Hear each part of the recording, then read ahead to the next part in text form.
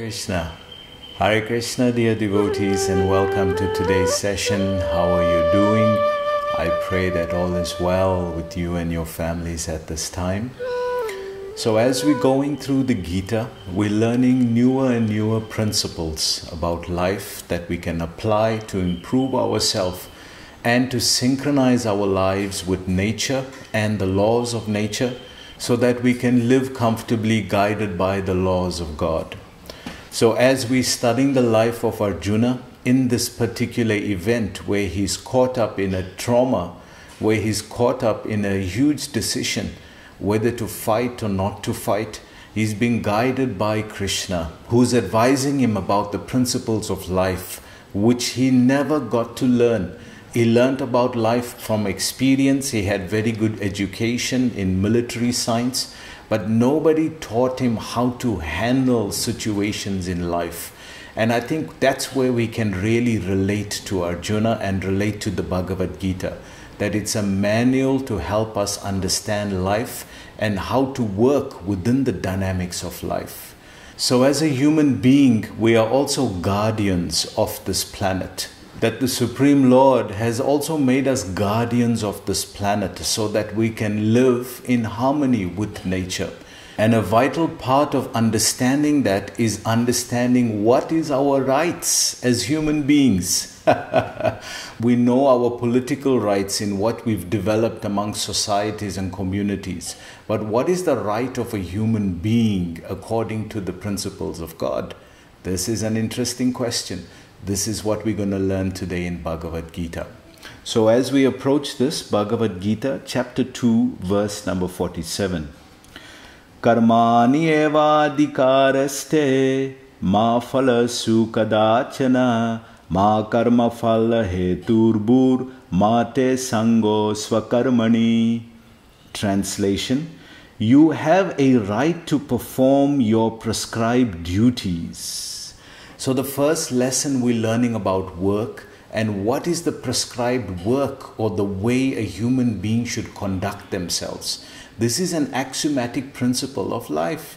And we need to know this because we may be following the laws of society created by man, but are we following the laws of nature created by God? This is a very, very interesting question. And the first defining principle is what is the work? How does a human being act? How does a human being with knowledge act? How does he understand what he's able to do and what is his right and what is not? So Krishna is first describing this, that Arjun, you have a right to do your duty. That's your only right. Oh, but what about the results of it? What about the fruit of it? Well, let's see what answer Krishna gives Arjuna. But you are not entitled to the fruits of action. So he's saying indirectly that you're entitled to the right to do the work, but the fruits of it, you're not entitled. Then you may say, well, I did the work. That is where the problem lies, that we think we are the doers. Karmadi evadhikareste ma phala sukadachana. Arjun, you're only entitled to do the work. You are not the sole heir of the fruits of the results of your work. There are so many other factors combined to create the opportunity for you to do your work, which you're not thinking of, which you're not aware of. You're completely oblivious or disconnected from nature. Therefore, you don't consider nature as one of the primary factors facilitating your work. And Arjuna is learning now, oh yes, yeah, right. Because if it wasn't through nature, where would I get my energy from? And if I didn't have the energy, then how do I do the work? So you can see within the human society, we feel that money has bought us the right to inherit something. But we forget that we cannot inherit nature. We cannot inherit Mother Nature. That is a gift from God. Therefore, if we serve with her, then we can enjoy. If we exploit her separately, then this is what is the result. Look at the world today. Are you happy with the world today?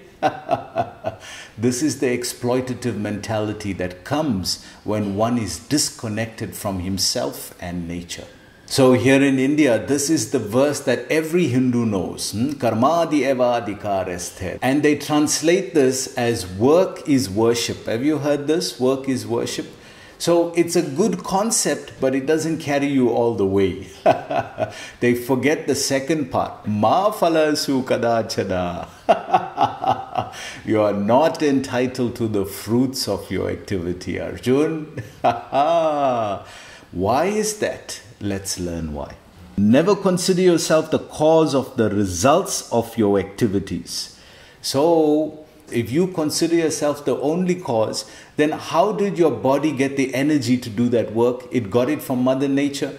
So that means Mother Nature is also a cause. If you don't see nature as part of the cause, and if you feel you're the only cause, then where did you get the air to breathe, to do the work? Where did you get the water to drink, to do the work? Where did you get the energy which you digested as food from nature to do the work? So now you see there's so many other factors here. There's so many other factors. Because if we think that my hand is doing the work, then we can get up tomorrow morning and the hand won't work. So if it's your hand, make it work. If it's your hand and you doing the work, then why is your hand not working under your direction today? You're completely paralyzed on one side. The one leg is not working. The one hand is not working. So if you are the doer, make your leg work. Make your hand work. No, you can't. So it's a very deep understanding, and it's a practical one, that a self-centered person will think that he is the only cause of his work.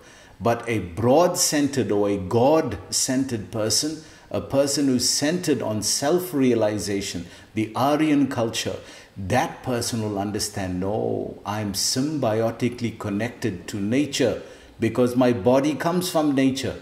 And due to that, nature is also a cause in my work. Therefore, how can I take all the results? This is where the understanding of charity has come. That one does charity because he understands I'm only taking my quota. The rest of it also belongs to different aspects of nature.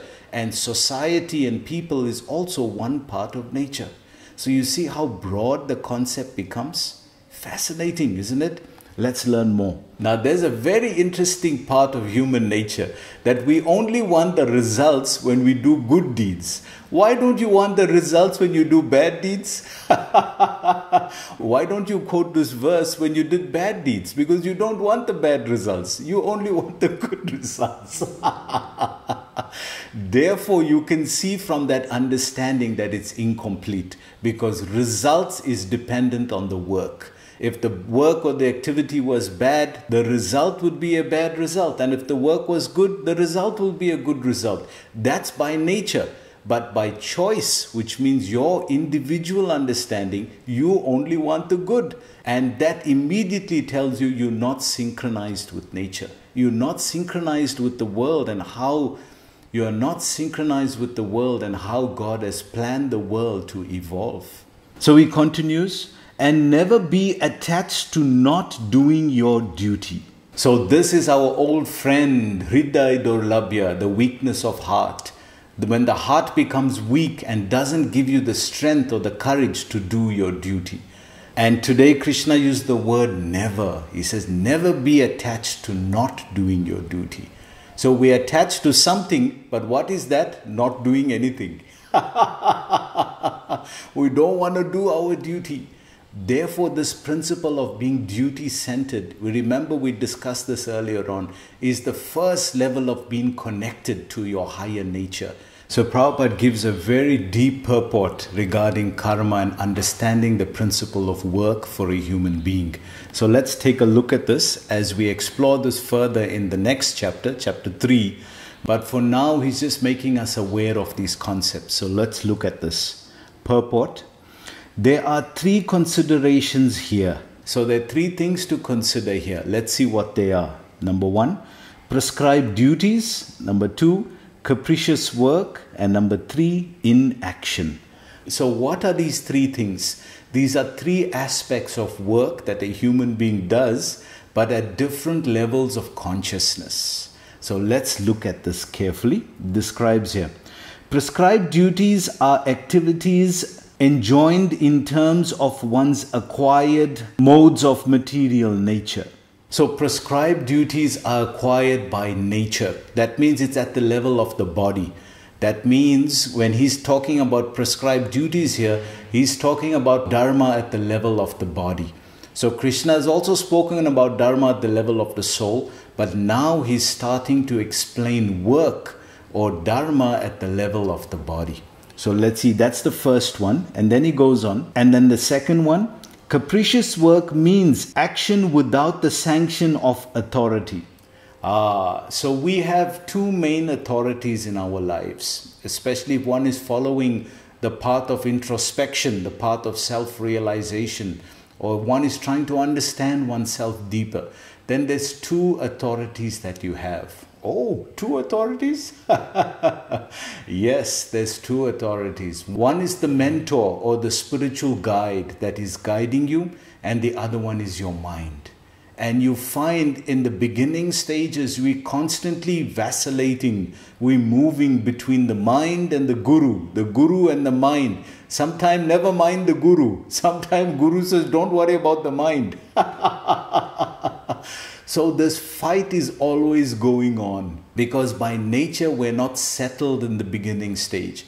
And we're trying to choose now because it's easier to accept the mind than to accept guru. But at heart we know the guru means well. We feel guilty and we say, no, the spiritual master of the guru means well for me. This is for my well-being. So we are connecting to the aspect of duty within ourselves. So he goes on. So he goes on to the third aspect, and inaction means not performing one's prescribed duties. So you have your prescribed duties, but you don't have the courage to perform it. Hriday Durlabhya, weakness of heart. So these are the three categories of work that come. Prescribed duty, capricious work, and inaction. These are the three levels. These are the three levels of consciousness that comes when one does work. So one has to choose which level of consciousness you're going to act on. He goes on. The Lord advises that Arjuna not be fruitive, but that he perform his prescribed duties without being attached to the results. So Krishna is saying, I'm guiding you, Arjuna, and this is what I'm saying is best for you. It's not the easiest, it's actually the most difficult choice because fruitive results are immediate results. But Krishna is saying this is the best for you in the long run. Don't be attached to the fruitive results. Do your prescribed duty. And then he goes on. One who is attached to the results of his work is also the cause of his action. Thus he is the enjoyer or the sufferer of the results of such actions. So this is what we were talking about. That we only think of reaction. Karmadeva adhikaraste. That I'm entitled to my work. Yes. But if you think that you're entitled to the results of your work, the fruit, then that creates bondage. And we know by human choice, we don't like the bad bondage. We like the good bondage. So he's saying, whether you like the good or the bad, Arjun, you have to accept both. Therefore, both are binding. And nobody tells us that even good karma is binding. And we learned this when we spoke about cooking and feeding the hungry without offering the food. So the hungry get bound because they've accepted food, and you also get bound because you cook the food or you part of the arrangements of the food. So you start incurring good karma. So you start adding more bondage to your good karma result. As we said, you become a karmic millionaire. And this is binding. So he goes on, as far as the prescribed duties are concerned, they can be fitted into three subdivisions. So we're learning now in the category of prescribed duties, there's a further three divisions. Let's see this.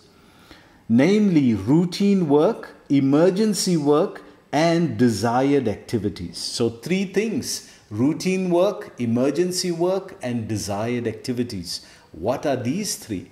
Routine work performed as an obligation in terms of one's scriptural injunction without desire for results is action in the mode of goodness.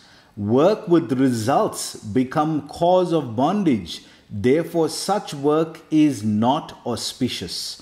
Everyone has his propriety right in regard to prescribed duties, but should act without attachment to the results. So you can see the concept of work, how deep it's assessed at the level of the Bhagavad Gita. It's not just doing something and getting a result.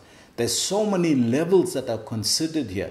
And somebody who's introspective, who's become an introspective sage, in Krishna's words, is a very deep person. And this person is assessing work on so many different levels. Let's see further. Such disinterested obligatory duties doubtlessly lead one to the path of liberation. So when one works in this way, he understands how he's acting. He understands how he's working. Therefore, his shreya, or his goal, becomes liberation. If you just do work without considering the results and who's getting the results and how it's coming, then it's binding and one gets more and more entrenched in the material world. So he goes on. Arjuna was therefore advised by the Lord to fight as a matter of duty without attachment to the result. His non-participation in the battle is another side of attachment. This is another trap of Maya. That if you don't want to do something, it means you are attached to the other side. That's a very, very interesting point. Attachment and aversion is two sides of the same coin. Both are attachment but working in a dualistic opposite mechanism. So when a certain duty is asked of you and you're obliged to do it and you don't want to do it, by the principle of nature, just like a coin has two sides, the fact that you don't want to do this work means you're attached to this side. You see the logic of that? So it's a level of attachment, and every form of attachment in the material world is binding. So that starts to bind you. Do you see how scientific the understanding of work is? That you may think, no, if I don't act, I'm not acting, therefore there's no work. You're attached to not acting. By that attachment, you get bound. By not acting, that is an attachment to the path of not acting. And if you choose that, that means it's by attachment that you're not choosing the path of work. And therefore, you'll still become bound. So whether you work, you'll become bound, or whether you don't work, you'll become bound, because both of those is two sides of the same coin. Both of those is attachment.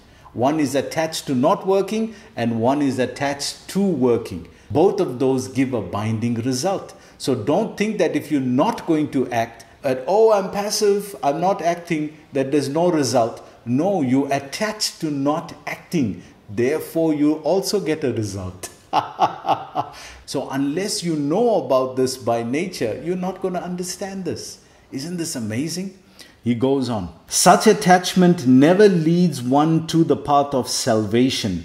Any attachment, positive or negative, is cause for bondage. Therefore, fighting as a matter of duty was the only auspicious path of salvation for Arjuna. So you see, because it's binding, it's inauspicious. So how then do we choose the path of auspiciousness? It means to do your prescribed duty. Do your work.